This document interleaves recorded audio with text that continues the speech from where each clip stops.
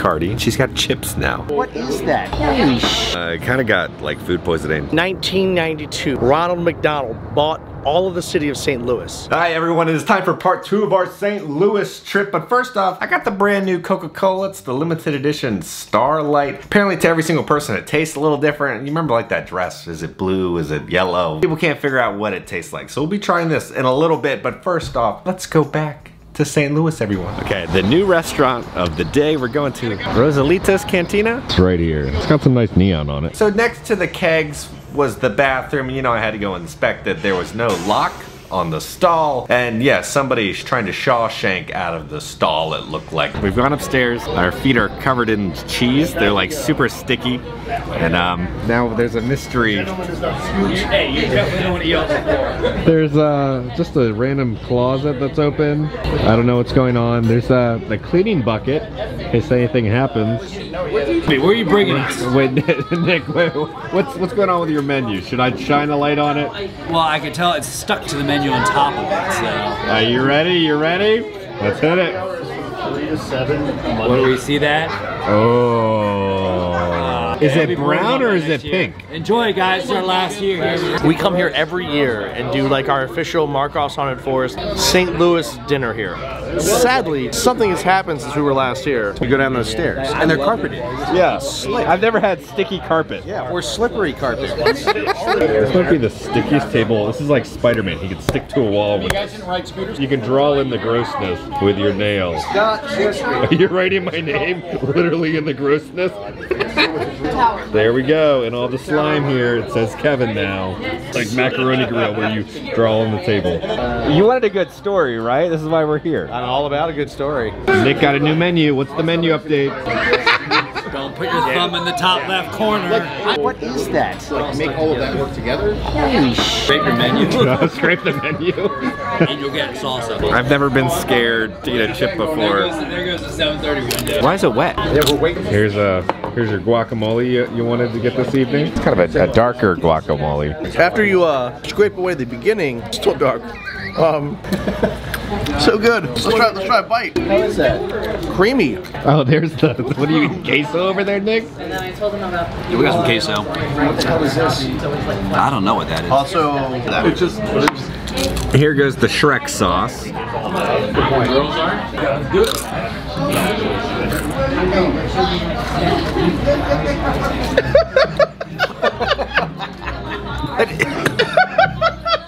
What is that? no, but it doesn't have taste. It's just like watered down guacamole that's gone through spice into.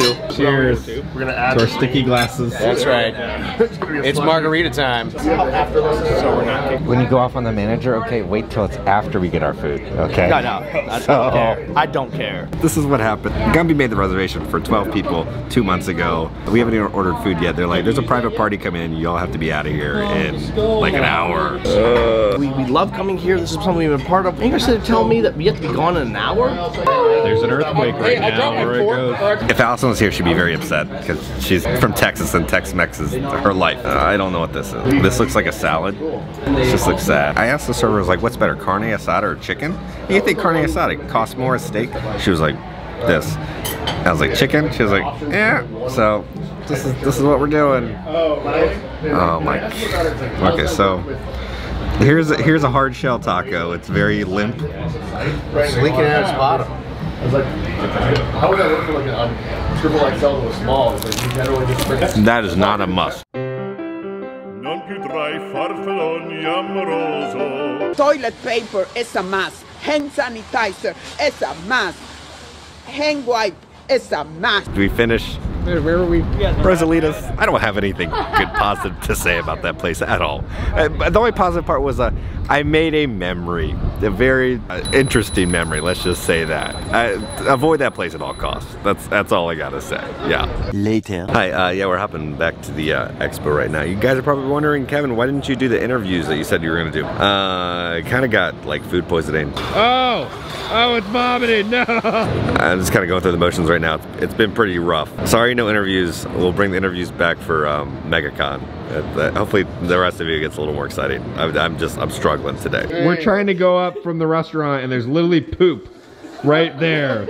Literally poop poop right there. Okay, close it. There's some wonderful advertisement on this building. I wonder how old it is. It says pants on it. Now, our journeys are coming to an end. This is one of the strangest cities I've ever been in. So it's downtown, it should be popping. It's empty. There's like no one in the streets. Somewhere there's traffic. From the small town that I grew up in, right? It's busier than this place. At every single restaurant, I would say there's half dozen restaurants. In downtown, the rest are all shut down. And there's no one here. It's just strange. Like there's one car. Everything is just up for lease here. Or it's just like all abandoned, closed up, wood covering all the windows and doors. It's March right now and they have Christmas decorations still up. How strange. Now the carriage we just saw go by, they're playing heavy rap music out of it. I would think it'd be like sweet, you know, Beethoven or something. No, they're playing heavy rap music in a carriage. And welcome to St. Louis. Get in. We have burgers. I love the architecture on this building with this small little apartment complex right next to it. I feel like that made me sound really old, like appreciating architecture. Because as a kid, I wouldn't care what a building looks like, but now it's like, oh, I enjoy the variety of that building right there and the window design. Good job. Does anyone else really appreciate architecture now, the older that they get? Okay, so you wanted to show me... This is the biggest bull balls you'll find anywhere in St. Louis. They're right here. So there's a bull versus a bear. Okay. I know, Gumby wanted to take me to the arches, or I thought we were going to McDonald's, but we're just going to one arch. Welcome to the West. This is the main landmark here? Rosalina's Mexican food and the arch. Those are the only things here in St. Louis. The arch, if you notice, is the little teeny tiny structure behind me, the gateway to the west. I didn't know that it's a national park.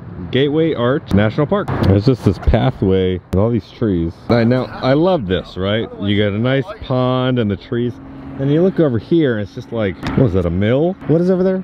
That's the Mississippi River. The Mississippi River covered by a mill. Oh, and casino. That's a little confused because it says Casino Kings at Queen. A little shot of the bridge and the scenery.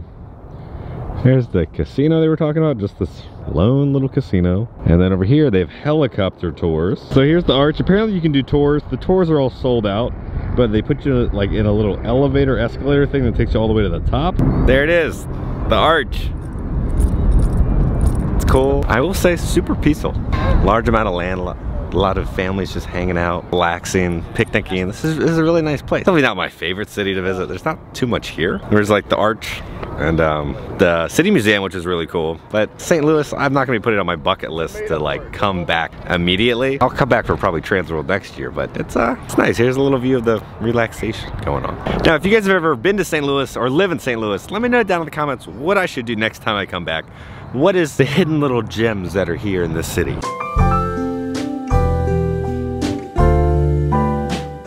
All right, Gumby, why'd they build the archway here? Back in the day, like everything starts, the arch was built as, I'm gonna f it up a little bit, hold on. Take two. Back in 1992, Ronald McDonald bought all of the city of St. Louis, and he started by putting up one arch. He was going to do a second arch until he ran out of money. So this is the arch that we celebrate every year on June 29th, the McDonald's Arch in St. Louis. Thank you, Ronald. I don't think that's true, but... Ronald McDonald never lied. So back in the day, of course, St. Louis became a big mecca for transportation with the Mississippi River and a lot of different railroads. So to make a big deal about this being the difference between leaving the Eastern Shore, Eastern area, and going into the West, it made this big arch for it to be called the Gateway Arch, or the Gateway to the West. We walked all the way over here. We're like, oh, let's take a picture over here with the arch in the back. Well, you get that view in the background. So I suggested if you want a photo, go to the kind of the other side and take a photo with the arch in the background for you there.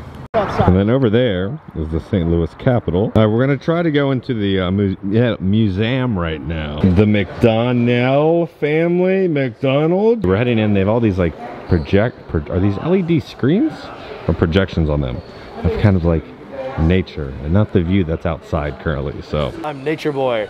Well, there's a fur trading post that was founded right here in St. Louis, and this is the Fleur de Lis, which was also founded by the small Creole house here in St. Louis.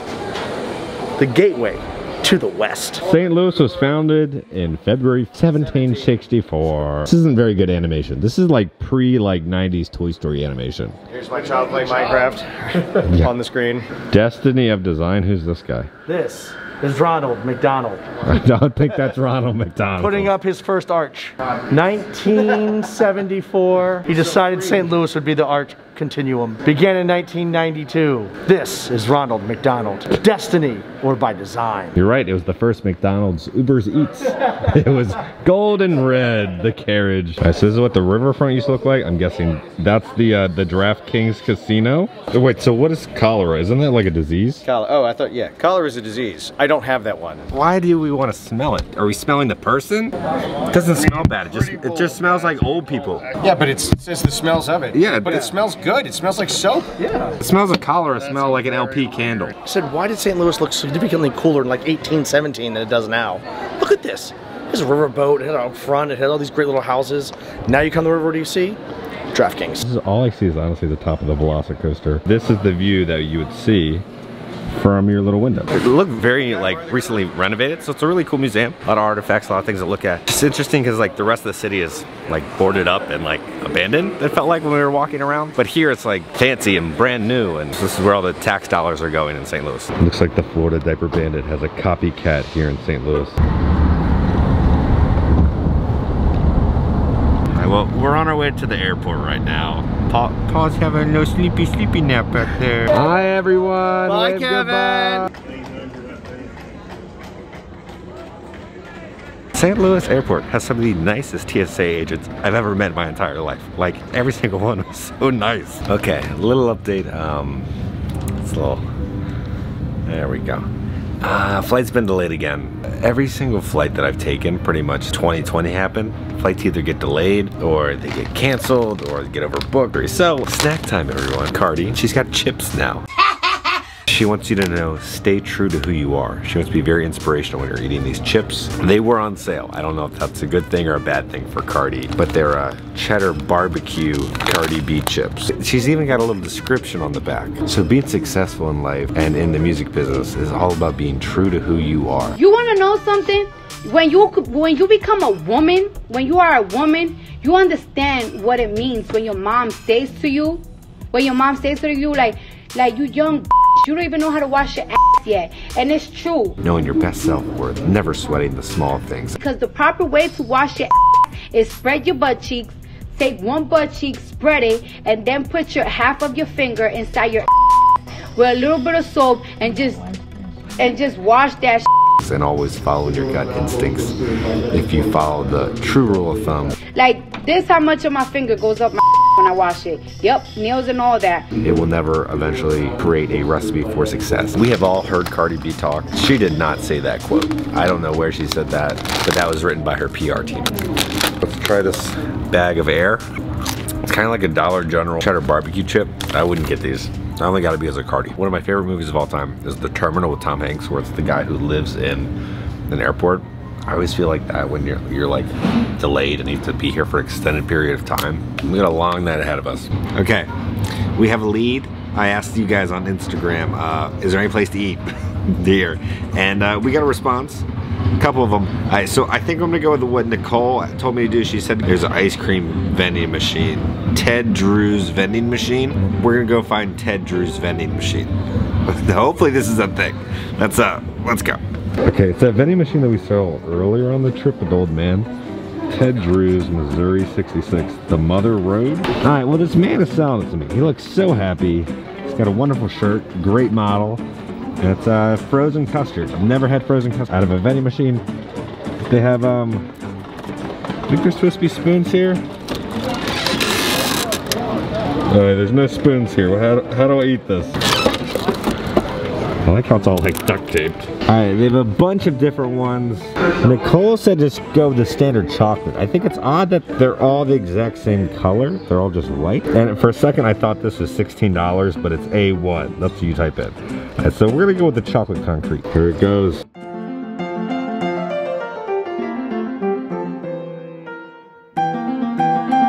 It's going for it. It's going for it. What the heck?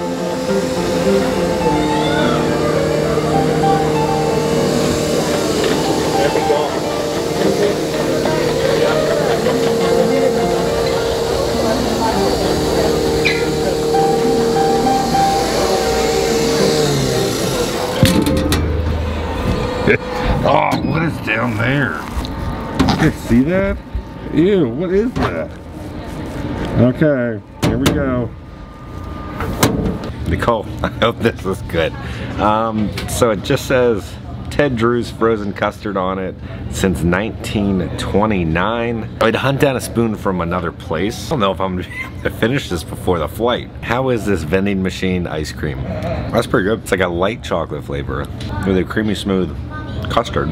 If you're at St. Louis Airport and you're stuck here and trapped here, this is what you should get. 10 out of 10. It's a must. Finally time. We're finally loading. How we made it on the plane. We got delayed again. This delay. And they'll have some information.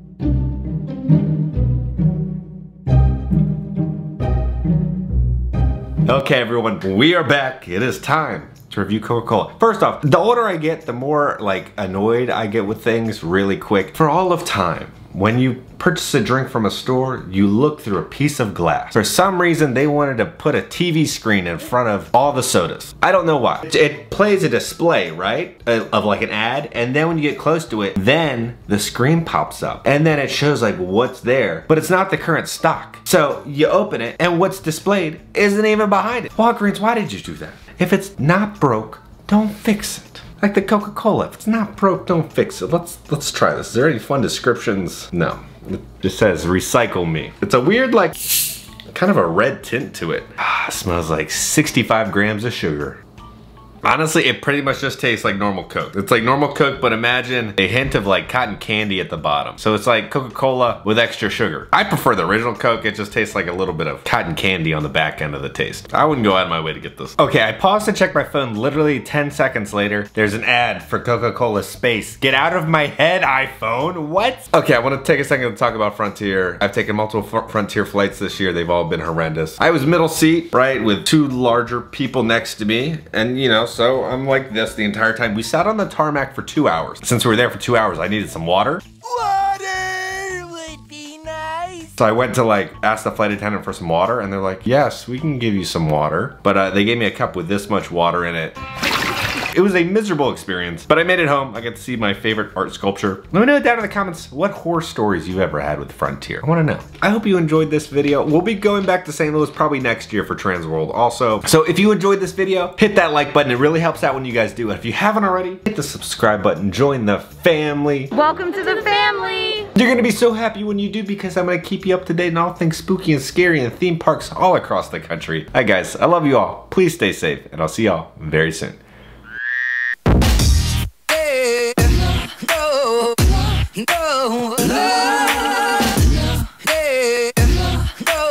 He carved into the grossness. Welcome to the family. With his finger. Does anyone have a quarter for this man?